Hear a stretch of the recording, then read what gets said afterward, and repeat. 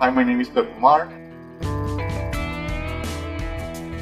I'm originally from Mexico, but I grew up in Texas, and I've been living in Miami for the last 14 years. So Miami is my home base and also where I have my studio practice space. My work is primarily based in collage and assemblage and has all these influences from like science fiction, fashion, and outsider art. I create like these collages that are three-dimensional, so they're very layered.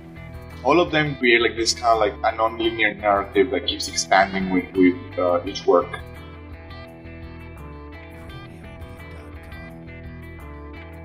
When I was approached by artTECA to work on their project, I was very excited because my work has always been really influenced by fashion, and I always use images from fashion magazines to create the collages. So by using the imagery to create garments, it seemed like a very natural fit for the work, and I'm very excited to be part of it.